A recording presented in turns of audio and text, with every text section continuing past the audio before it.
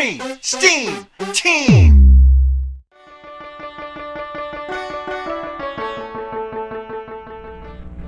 Hello everyone! Thanks for joining the Extreme Steam Team. Today we're going to be talking about reptiles. This is my alligator, Brutus. Thank you. So glad to join you today. Do you know the difference between alligators and crocodiles?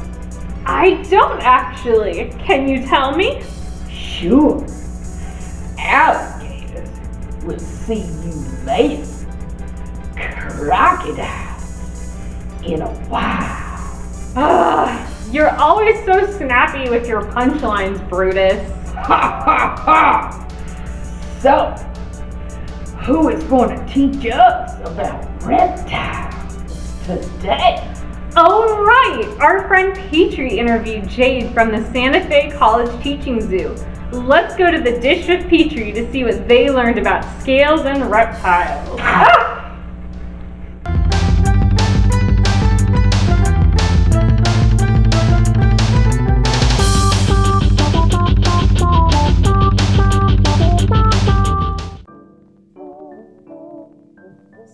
Hello, kids!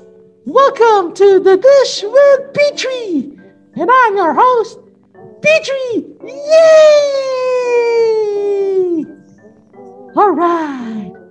Today we will be having a special guest coming to us from somewhere where there are lots of crawly, scaly critters. Let's check the Petri scope right now.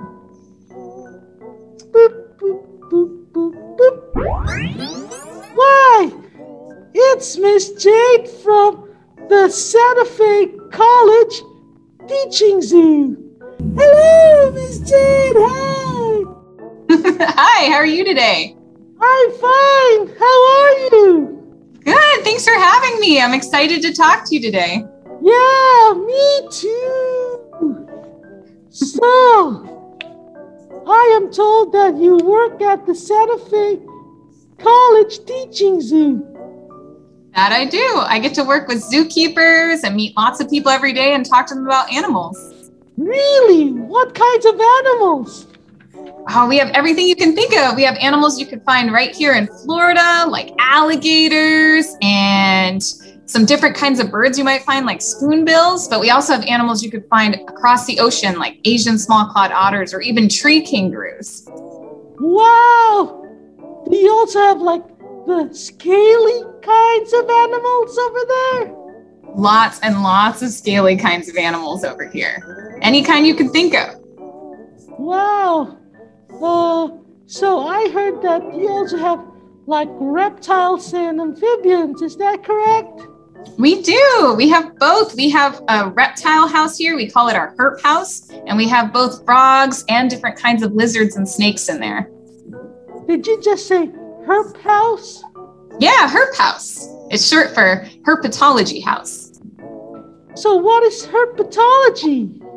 Well, herpetology is the study of reptiles and amphibians. And that can be not just studying about their physiology, like how they look, but also things like their behavior and different things about how they're classified.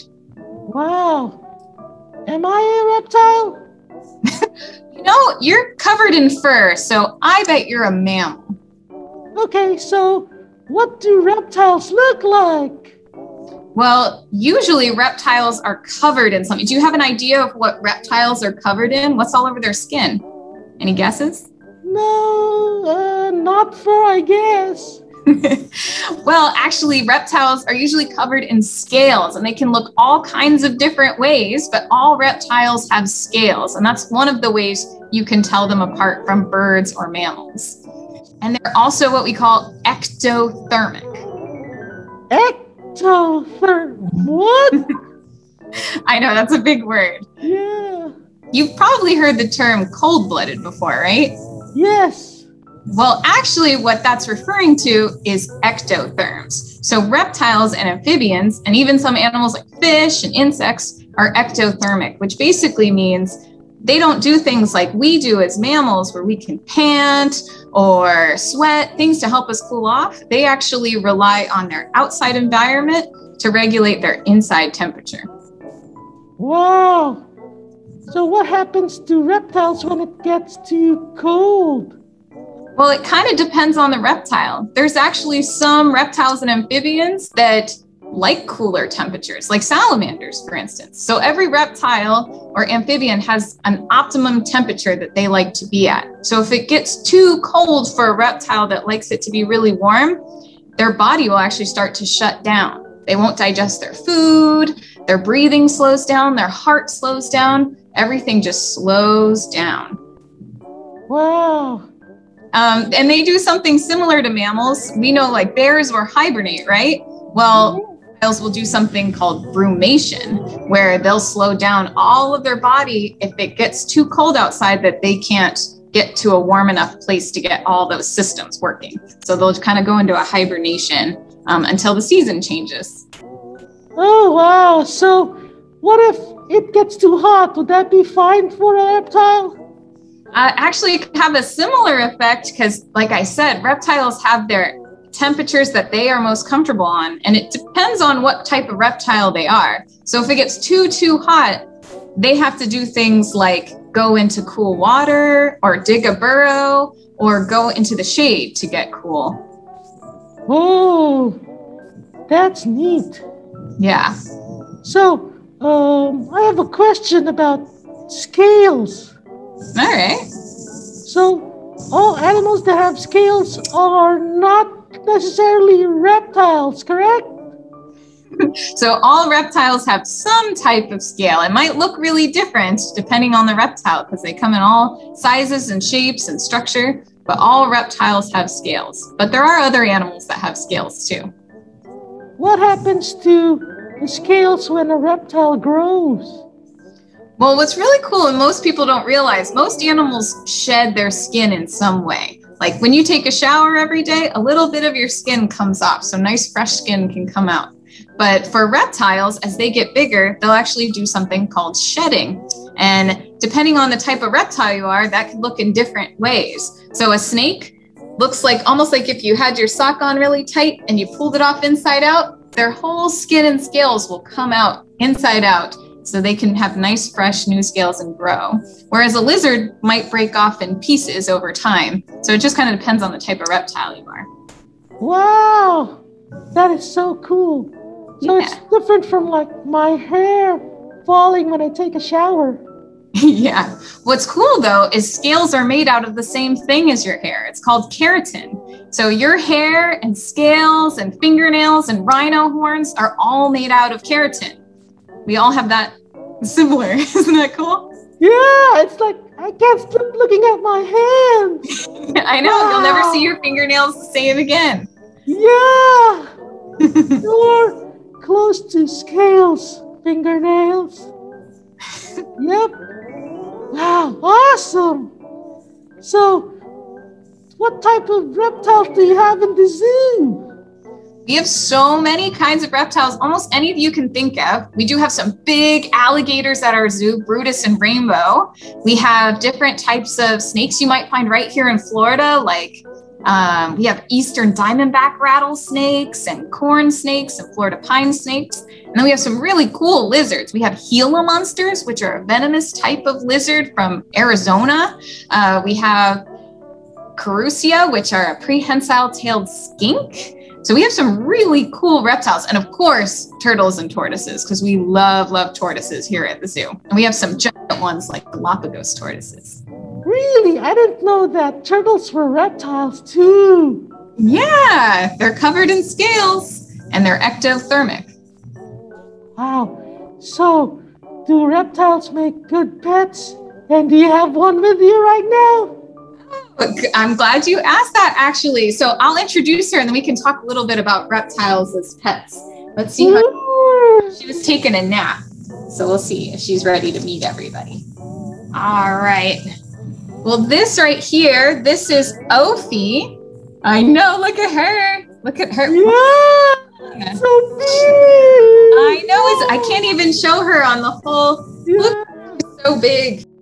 So what kind of animal do you think I have here? Ophi looks like a snake.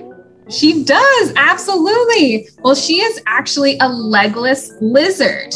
What? I know. I bet you didn't. We actually have some legless lizards right here in Florida called eastern glass lizards. But Ophi is actually from Europe. So they get really, really big, much bigger than the ones we have here. And there's a few ways you can tell that she's a lizard and not a snake. One is she has a very long tail. Snakes usually have a little itty bitty tail at the end, but they have half their body. You can see where that little line ends.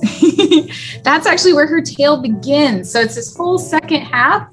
And just like many lizards, she could actually break off her tail if she got nervous or scared from a predator. And it would wriggle and wiggle on the ground. So it would give her a chance to get away if that, so that predator doesn't eat her. Another way we can tell, we'll see if she can show us right here. She's got little holes on the side of her head. See those there? That's actually her ear holes. Snakes don't have ear holes. They hear through vibrations in the ground. So she can actually hear.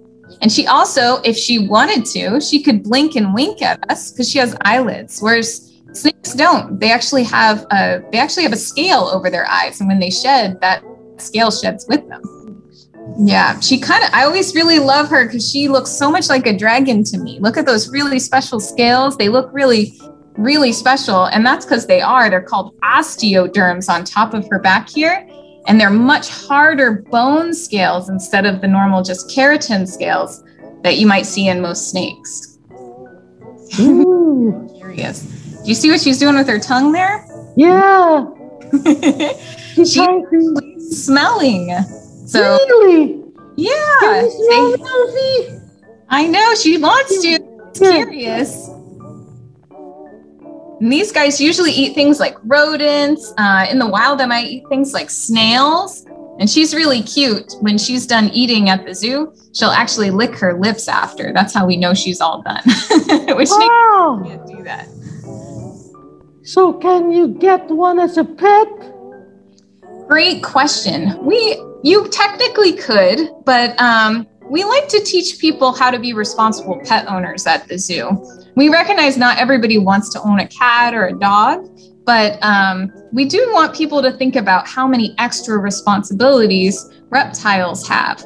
We talked about how they're ectotherms. So whereas your dog might be able to pant to cool down and maybe you just give them some water, our reptiles need heat lamps and lots of options to cool off and cool down. So they need a special habitat where you can provide all those things. And they also eat things maybe you don't even want to touch or feed.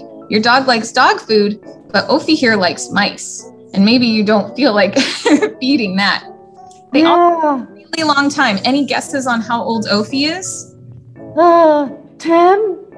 She's 35 years old. Really? Yeah, and she could live another 10 years. Wow. Reptiles live a lot longer than people think, and they deserve to have a nice long life with the family that chooses them. So we always try to make sure people make really wise choices and do lots and lots of research about reptiles before they think about getting one, because you might have them a really long time and they need that really, really special care.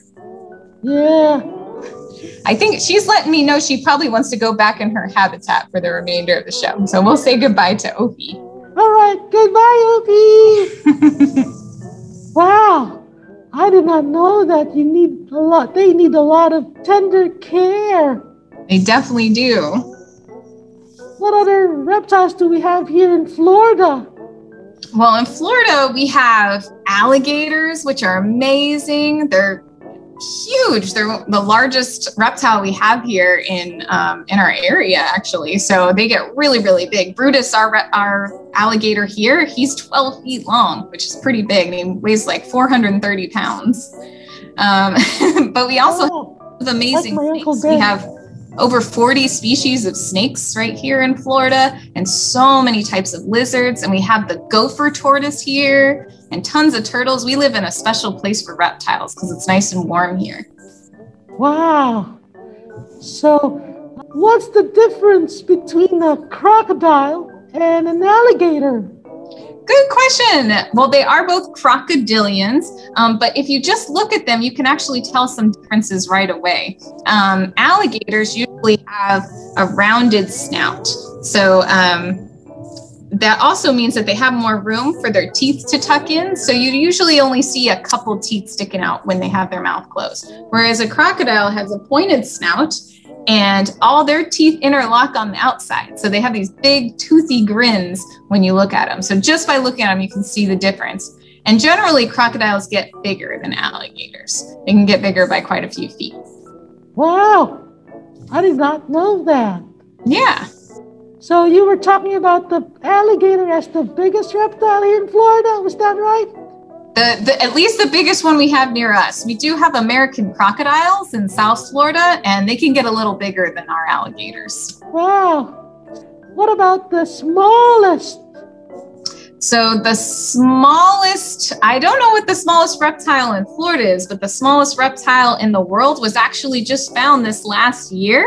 It's called a nanochameleon, and it's only about the size of your thumbnail. It's super, super tiny, and they found it in Madagascar, which is pretty amazing to even learn that we're still finding new animals every year. Scientists are exploring the world all the time and finding new things. You can say that finding it was one in a chameleon.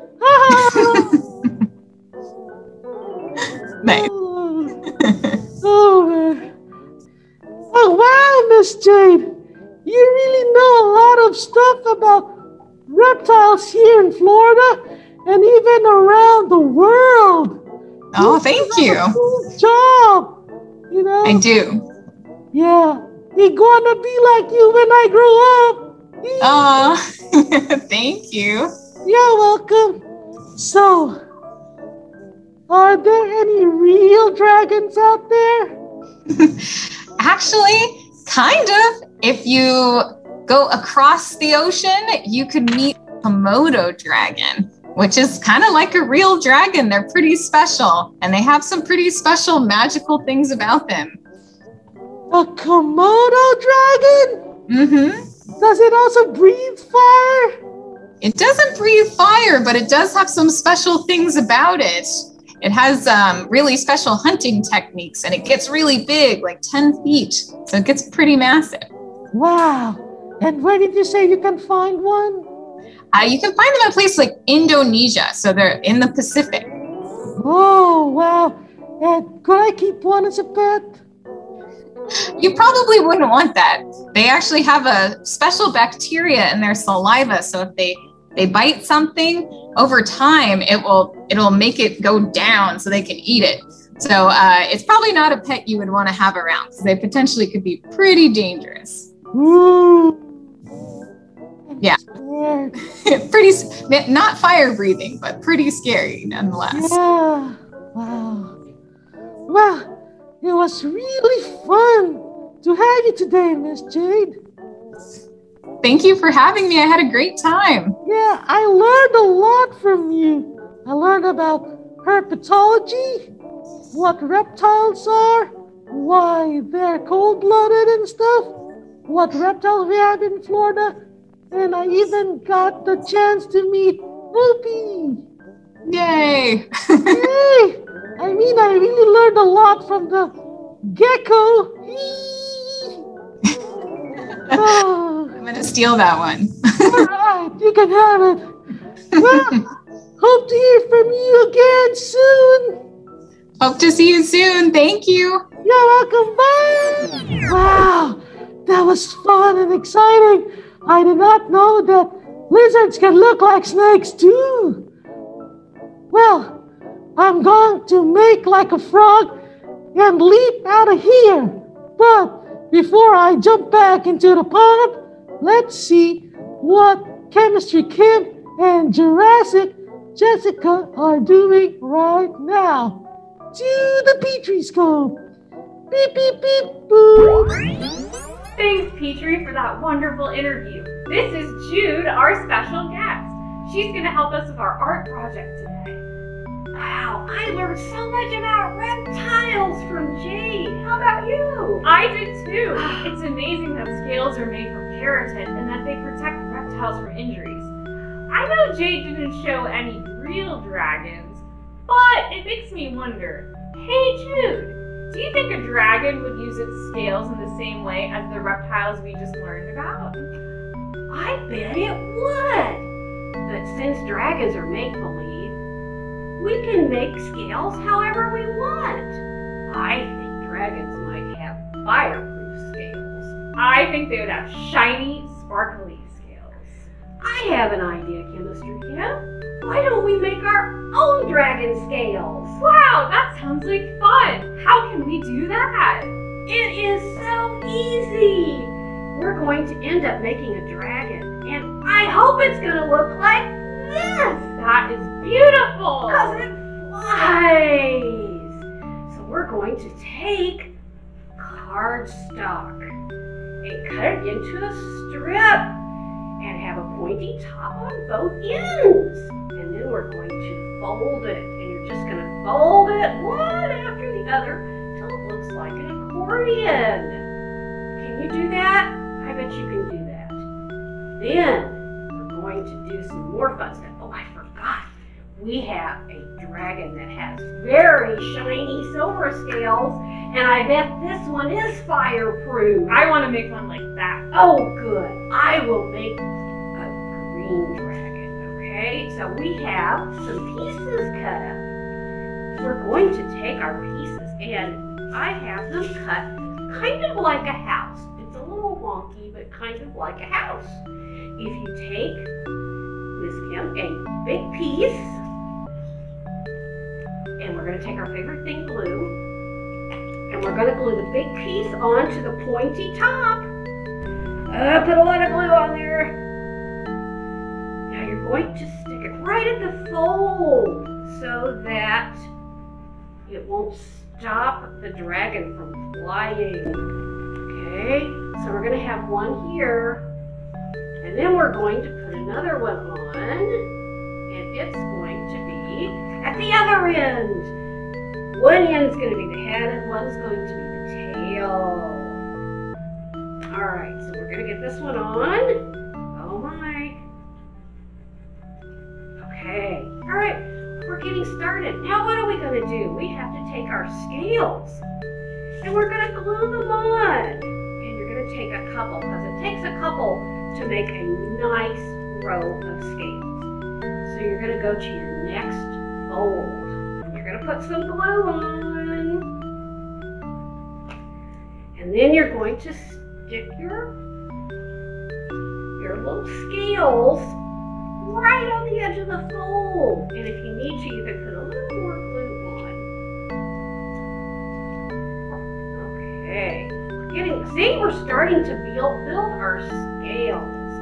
All right, let's do another row. We're going to do the same thing, put a lot of glue on there, and we're going to take some pieces of paper and go right up to the fold.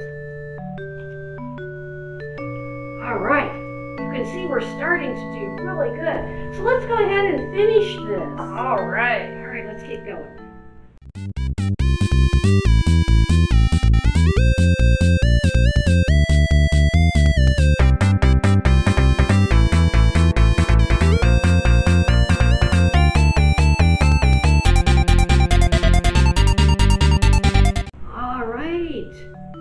Looks like we're ready to take the next step. Miss Kim, are you ready? I am ready. Well, I have some wings already made. And it's really easy to make them. They just kind of look like a boat. And they already have the waves in them, but they have the waves on top. Alright, so we're going to take them, and you can use either side. This happens to have two sides. I'm going to use the green side. I think I'm going to go with the blue side. All right, we're going to take our glue and put it on the skinny point. And I have my wings kind of going backwards. But you're just going to glue them on toward the front. Okay.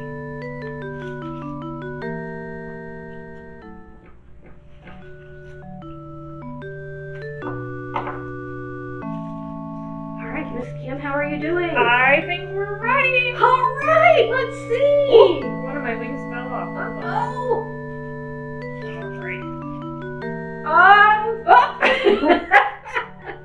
I lost a wing too. It needs to dry a little. Well, this means we get to use more of our favorite glue. Woo! Make sure you use a lot of that glue. So but now we have a dragon all of our own. What do you think? This was so much fun. Thanks, Jude. And thank you for being a part of the Extreme STEAM team. I hope you had as much fun as we did today. Up next, we have an amazing book talk.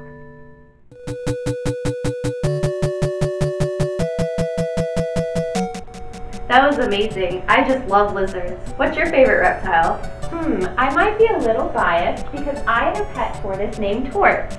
Torts is a Russian tortoise. He is 5 years old, but he could live to be about 50. But he won't get much bigger than this. Now we have all kinds of cool books at the Marion County Public Library about cold-blooded buddies. I have a book here that Torts would just love, called Follow the Moon Home by Philippe Cousteau and Deborah Hopkinson. This book is about a community that works together to help sea turtle hatchlings find their way back to the ocean. It's a perfect book for any young activists out there. Oh, you're right, Torts would definitely like that. I have another awesome book here called Amazing Snakes by Sarah Thompson. This book has all kinds of cool snake facts. Like, did you know that snakes can be found almost anywhere? And they come in all different sizes. Some can be the size of your pinky, and some can be just as long as a school bus. What? I know, isn't that wild? That book has some really great facts. Here's another book that's just amazing called Life According to Og the Frog by Betty Burney. This book is about Og, a frog, who finds himself in room 26 of the Longfellow School. He's surrounded by human children and a furry neighbor named Humphrey. Will he find his way back to the swamp, or will he stay in the classroom? Interesting. I wonder what he'll do. Now, how can I get one of these library books? Oh, that's easy. All you need is a library card. With a library card, you can check out these books at any Marion County Public Library. Oh, perfect. I'm gonna have to hop on down to the library and get me one of these books. Me too. You should really check these out. See you at the library.